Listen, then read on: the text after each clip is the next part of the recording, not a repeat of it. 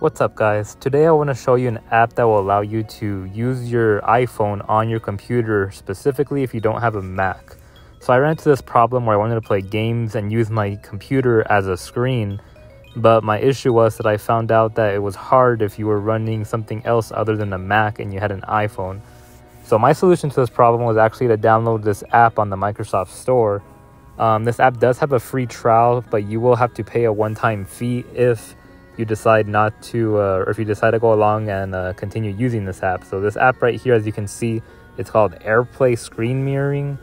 So once you download this app, you're just gonna want to follow the directions here. So it says, please make sure the devices are connected to the same Wi-Fi. So all I have to do is make sure they're on the same Wi-Fi. And now as you can see, I'm pulling up my phone here. And then you're going to want to go to screen mirroring. And as you can see, your PC will now show up on here. So you want to click on the PC.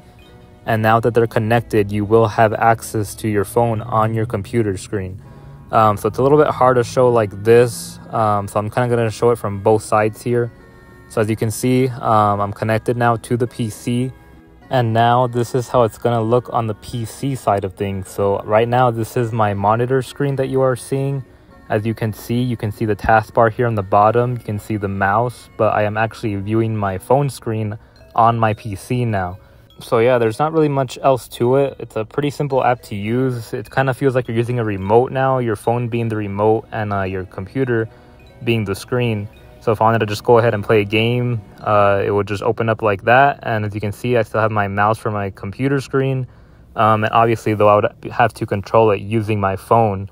Just make sure you don't have your phone in silent mode, and then you will get audio through the computer screen. So this app has worked perfectly for all my needs and for what I needed it for. I just wanted to be able to use my iPhone and play it on a bigger screen, and this app did that. There is that one-time purchase once my trial ended, but I had no issue making that one-time purchase because I just wanted an app that I would be able to use on my computer that could mirror my iPhone screen. So yeah, once you're done, you just click stop mirroring, and then you're back to your original spot where you were in the beginning. So hopefully this app works for everybody that is trying to do the same thing that I was trying to do.